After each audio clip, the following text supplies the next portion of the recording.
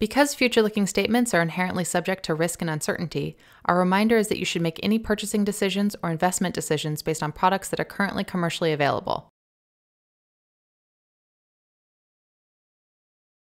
Hi everyone, welcome to our episode at TDX. Today, we're excited to talk to you about the latest addition to the Salesforce platform, that is Salesforce Functions. In this episode, we'll cover the key capabilities of functions and share some exciting new demos. Let's get started. My name is Asavri. I'm a product manager on the Salesforce platform working on functions. And I'm Joe Kuttner. I'm an architect working on Salesforce Functions and the Heroku platform. All right. And before we get into the details of what functions is, Joe, why don't you tell us more about why functions? Why are we building this product? Sure. If we look at the current landscape of how our customers are running their custom business logic, there's really two paradigms they follow. The first is running on platform, but there's some disadvantages here. There's limited language choice, and you have a limited ability to pull in open source libraries and other dependencies. You also have a fixed scale, so it becomes difficult to scale to the demand that you may need to. The alternative, and what some of our other customers are doing, is moving that custom logic off the platform onto their own infrastructure. But this incurs its own burden because now you have to operate and manage that infrastructure. So you're taking on an operational burden for those services. It also comes with its own cost, as you have to pay for that infrastructure, and a whole set of security concerns. You have to apply security patches, make sure these things are up to date. And then you also have the risk of taking your customer data outside of that Salesforce trust boundary. And at the end of the day, you may not even be able to do what you want to do because of API limits that the platform imposes on you. So it's a kind of pick your poison situation. But now imagine if there was a best of the both worlds scenario where you could have the flexibility of the off-platform solution, but with all the trust from the on-platform solution. Asavri, can you tell us about that? Sure. And that's exactly the kind of solution that we're trying to build with Salesforce Functions. So let's talk about more about what Salesforce Function is.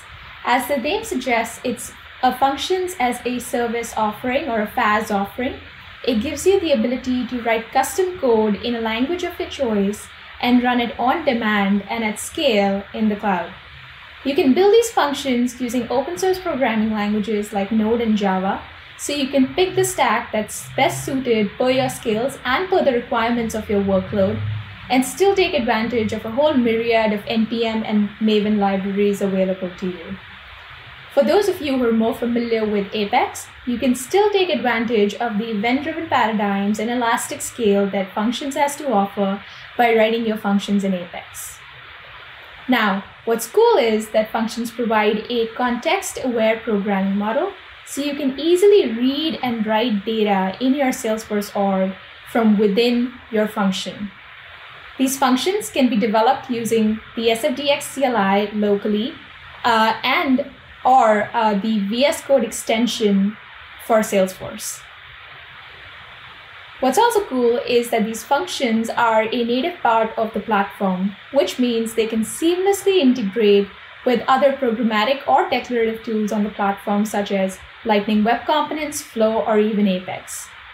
If you're on ISV, guess what? You can even package and distribute these functions as part of AppExchange solutions. So with that, Joe, would you like to tell us more about what are some use cases that we can truly accomplish using Salesforce Functions? Sure. There are really three categories of use case that different customers will fit into. The first is what we call database operations. This is where you need to run custom logic against your Salesforce data or even against external data, like a financial or some other import. The second category is the event-driven or elastic compute solution. These are CPU-bound processes, for example, where you might be generating a QR code or reading a QR code or doing other image processing.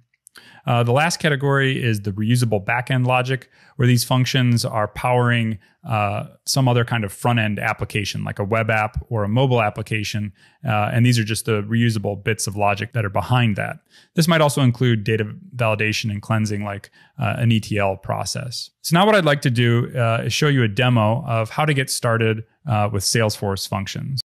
Okay, so I have VS Code open here with a very simple SFDX project. You can see my SFDX project JSON. Now I'm going to open a terminal and start using the SFDX CLI, and I'm going to use this new function topic. So if I run SFDX help function, it's going to tell me some of the commands that are available. I can use this to create functions, delete functions, invoke them, and deploy them. So I'm going to start by creating a function. I'll call it my function. And I choose the language that I want this function to be written in. And for this demo, I'm going to use JavaScript. I can also choose TypeScript though. So when I run this, it's going to create some directories and some files, the basic scaffolding of a Salesforce function so that I can get started very quickly. So if you can see here, there's a functions directory. It contains my package.json, some other files, and my index.json. This is really the core piece of the function. So in the first line, you'll see that I'm importing the Salesforce SDK package. This package provides some utilities that help me interact with the Salesforce platform and some basic functions that I'll use.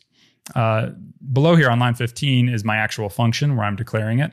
You'll see that the function has 3 arguments. The first argument is the event. This is essentially the payload to the function. So for each invocation of the function, I'm going to get a different event. The next argument is the context.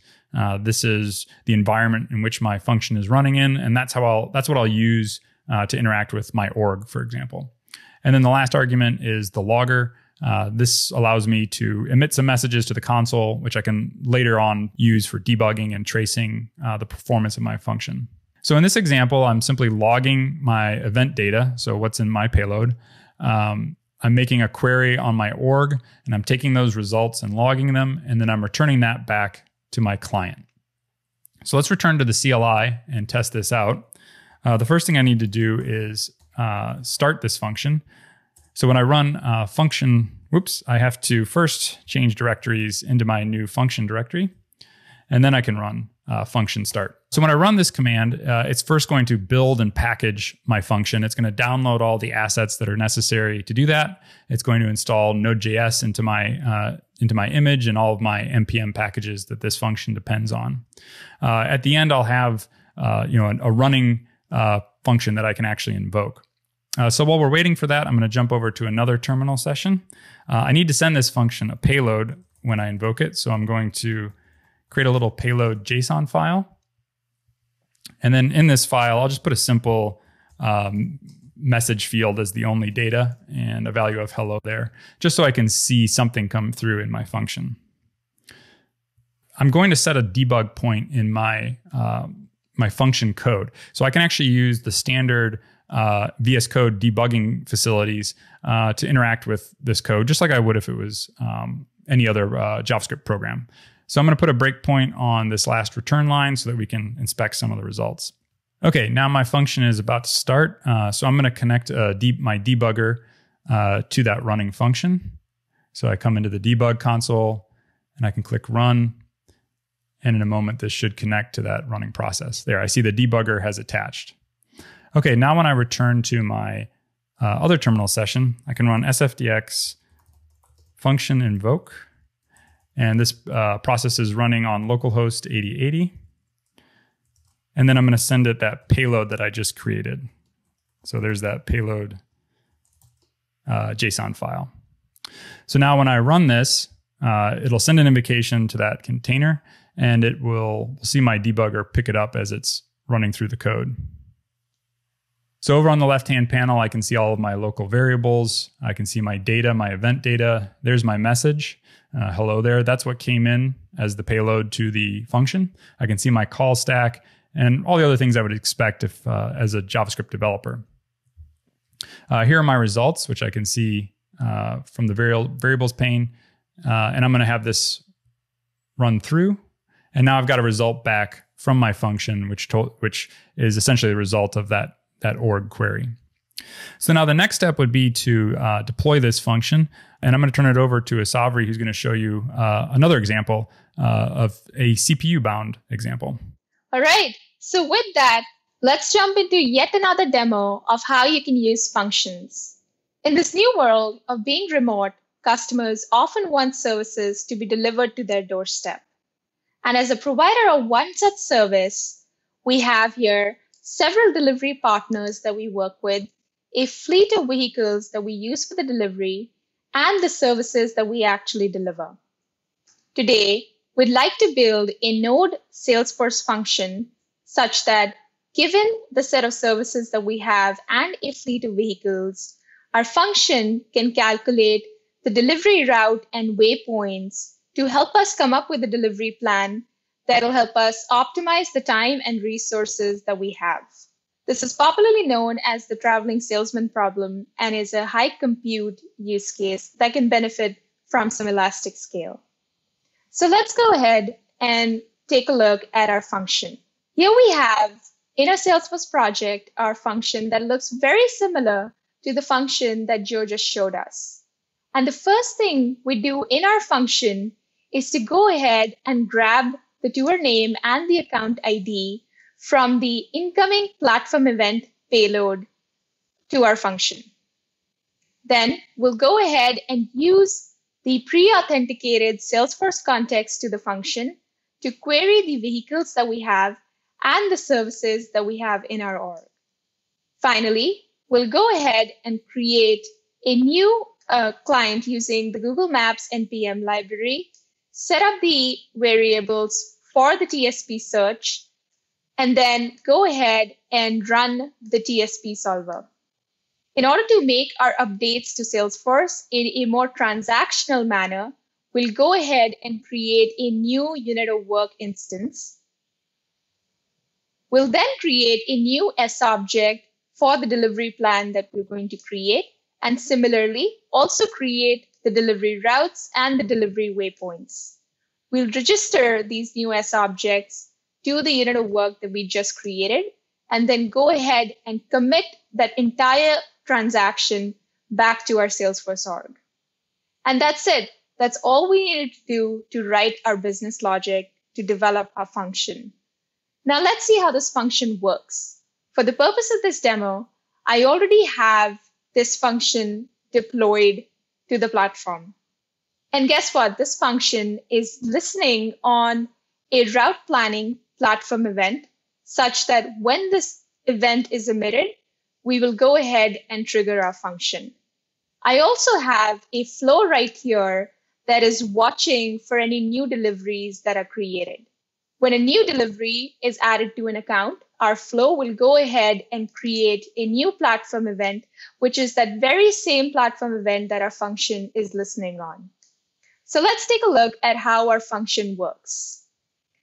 Now we'll go back to our accounts and create a new delivery today for Acme deliveries. Let's call this TDX swag drop off. And when we create this, what happens underneath the covers is that flow that we just saw gets triggered, which in turn invokes our function. In a second here, we should see that our function will produce a new updated delivery plan. And there we have it. Our new route for delivery and the route order appears. And that's really how simple it is to create a function that can be triggered by an event and help you solve high compute use cases. And the example that we just saw is that of a node function that is triggered by a platform event. You can also write your functions in Java or in Apex. In fact, these functions can be triggered by not just platform events, but even CDC events, or directly be called by a Lightning Web component from within a flow, or even from existing Apex code. Once these functions execute, they run in a serverless container runtime, and they can seamlessly read or write data from your Salesforce org, as we just saw in our demo.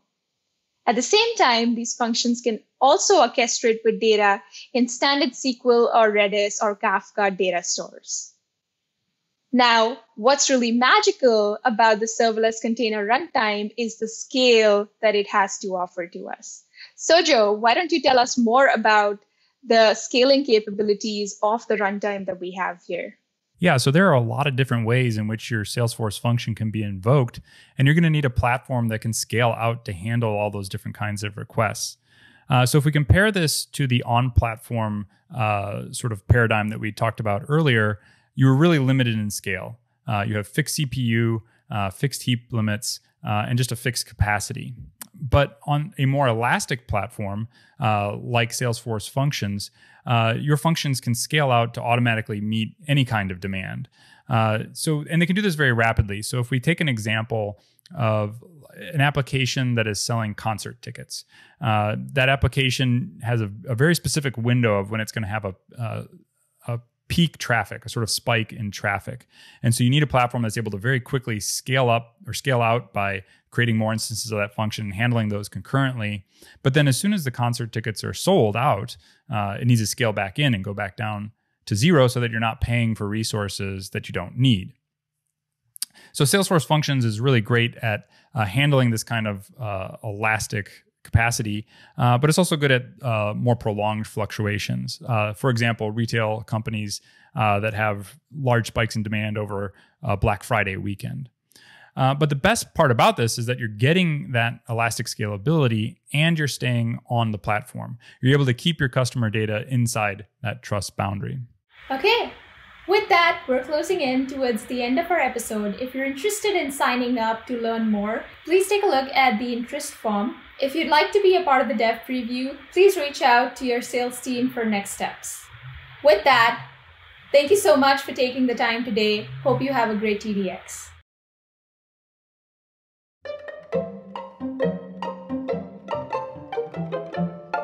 Assalamu alaikum. Salut. G'day. Hello, Chicago, Ohana. Vanakkam. Hello. Hello from Canberra. Grüß Gott zusammen. Namaskar.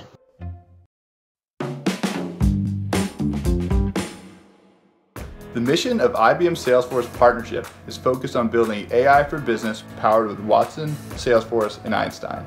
Today, Watson Assistant enables you to deliver a virtual assistant with consistent, automated self-service that customers want within Salesforce Service Cloud. Visit the IBM booth to learn more about how using Watson with Salesforce Service Cloud can transform your customer service.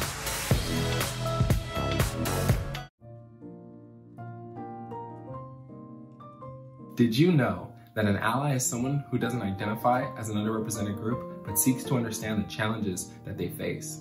At Salesforce, we've distilled becoming an ally into 4 practices: ask, listen, show up, and speak up. Skilling up on equality makes our community stronger. Learn more on Trailhead and earn your Equality Allies Strategy Badge.